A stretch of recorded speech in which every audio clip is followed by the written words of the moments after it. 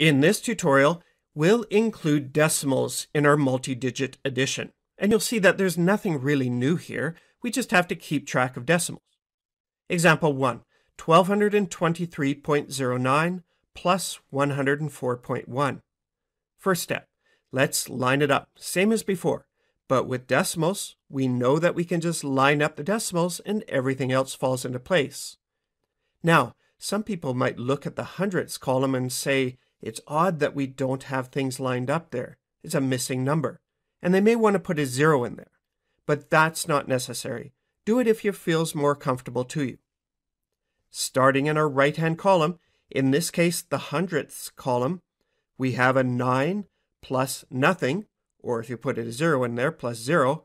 So in our answer, 9 plus nothing is 9. That's easy. Next column, the tenths column. We have 0 plus 1 equals 1. And we mark the decimal spot. We move the decimal down to our answer, right below the alignment. And on the other side of the decimal, we have the ones column. 3 plus 4 is 7.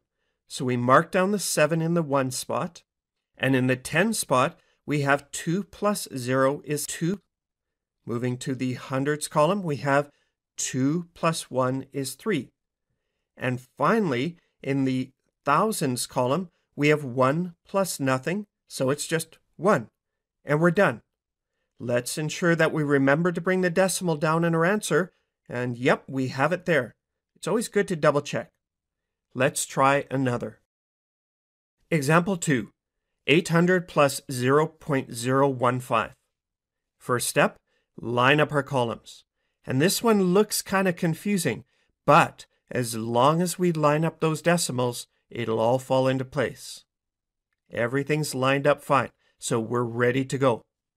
Starting in the right-hand column, in this case, the thousandths column, we have a 5 plus nothing.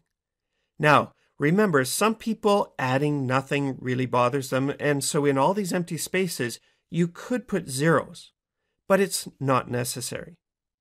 We're going to go ahead without the zeros. So 5 plus nothing is 5. In the next column, the hundredths column, we have nothing plus 1. So a 1 down here.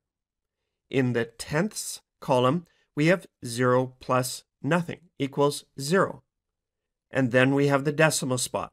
And we have to remember to move that decimal spot into our answer right below them. And on the other side of the decimal, we have the ones column. 0 plus nothing equals 0.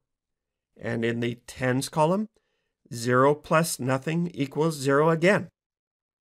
And finally, in the hundreds column, we have 8 plus nothing equals 8. We're all done.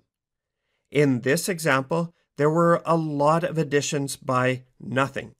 And this seems to throw some students off when they face that. Just be confident that if you align your decimals carefully, an addition by nothing is just a nice bonus when you get to it.